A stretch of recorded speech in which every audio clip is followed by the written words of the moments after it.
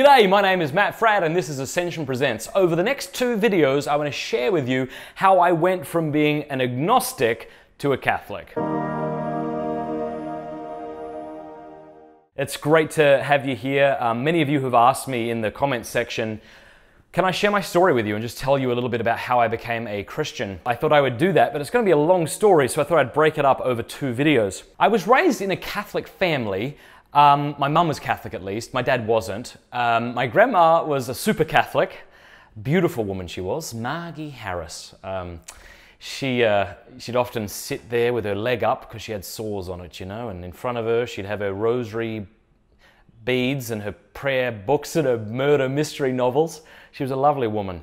My mum would take us to Mass every week, even though I didn't want to go. It was boring, you see. Boring. I didn't like going. Sometimes I'd be over friends' houses, eating Fruit Loops, watching cartoons, and Mum would come to the door, come on Matt, we're going to Mass, and I thought, that's not cool, I'm not interested, but okay, I have to. She'd take me to the doors in front of the church, and she'd always say the same thing, you know, be a good boy, don't be loud, don't annoy your sister. God bless my mum, she had to put up with a lot with the likes of me. Anyway, the priests were fine. I had good experiences of the priests. They were lovely. The congregation were okay. But don't you understand? I didn't care. I didn't care to be there. Sometimes I say I rejected the faith of my childhood. I don't know if that's true though. Because in order to reject something, don't you have to first own it first? And I'm not sure I really did own the faith. It was never my own. I was given mixed messages, I think. Some people would say things like, it's very important to pray, but then they never prayed. Some people said, save sex till marriage, and then others said, do what makes you happy. Or some people would say, hell doesn't exist, the church doesn't teach that anymore. And then other faithful Catholics would say, no, hell does exist, and you'll probably go there, Matt. No, they didn't say that, but you know, there's a chance that I'll go there. Mixed messages, wasn't that interested, so I thought, God probably doesn't exist, you see.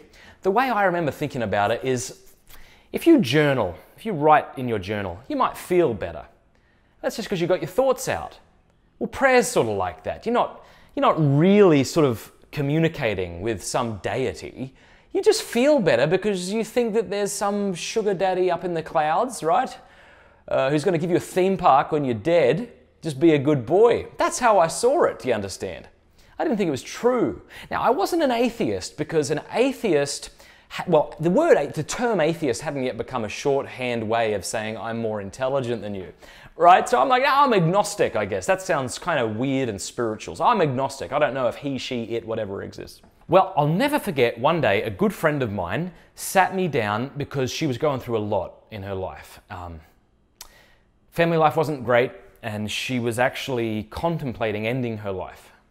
I was 12 years old at the time, and I was doing everything I could to tell her that she had some reason to live, that she was lovely, I told her.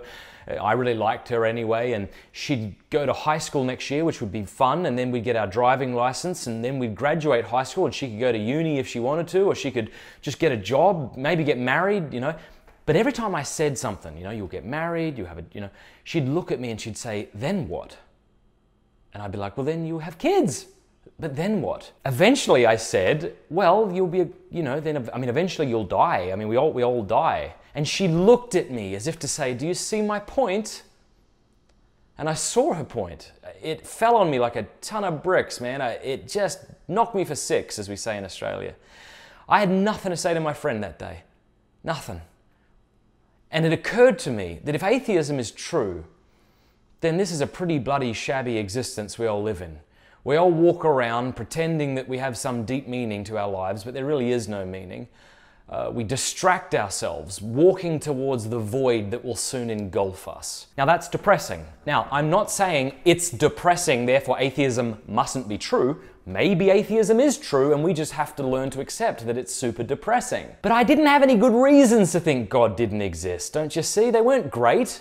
I would say things like, well, the only reason you're a Christian is you were raised a Christian. That's the genetic fallacy. That doesn't work, you know? Or I'd say, well, you just believe in God because it makes you feel good. All right, well, even if that's the point, you know, a blanket makes me feel good. It doesn't mean it's not there. I didn't have any good reasons, you know? I'm not saying there aren't sophisticated arguments for atheism. I just hadn't heard any, nor was I putting any forth. Well, when I was about 17 years old, my mum came home from Mass and invited me to World Youth Day in Rome. World Youth Day, I since learned, was a gathering of the Pope and millions of young people. But when she said Rome, I wasn't sure what World Youth Day was or where Rome was. I thought maybe this is a trick. Maybe Rome is some little obscure town in South Australia, population 42, you know? So I'm like, Rome where? Like, and she's like, Italy, you idiot. Oh, good, yes, no, I'd like to go, I think, you know? Well, anyway, I got packing and I was going to Rome. But I remember the day before leaving, you know, I said to my best mate in social studies class, I think, I said, I'm not going for Jesus or any of that rubbish. I'm just going to have a good time, meet some ladies. Little did I know that ladies didn't care about me. But that's okay, I had a good time anyway.